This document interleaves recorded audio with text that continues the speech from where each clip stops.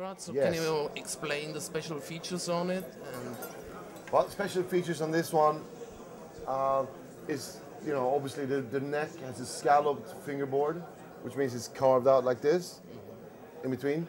And it's got bigger frets, huge frets. Got a brass nut.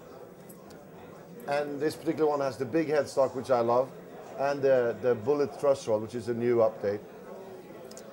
Vintage tremolo. DiMarzio Aegis 3, humbucking Strat 3, which I was part of, you know, come up with the DiMarzio. And these two are Yngwie Malmsteen model pickups, which are based on that one, but with a vintage staggering.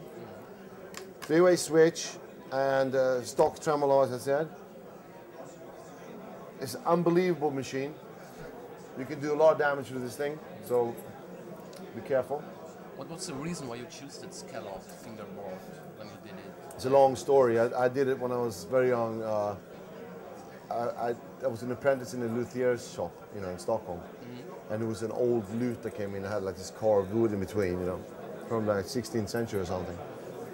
I decided to do it on one of my necks that I didn't like so much, just for a joke, you know, just sand it out. And then I started doing it because I liked it, and I've done it since then, which is, I don't know, a long time. You know? Yeah, I think then we should do the sign. All right, so I'm going to sign this guitar now. And I write what I always write.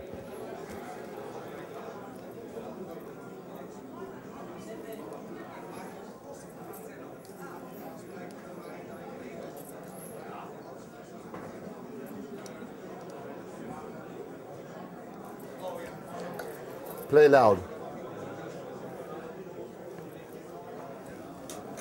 All right. That's it. Thank you very much. Thank you. And there be some lucky guy again, Dan, huh?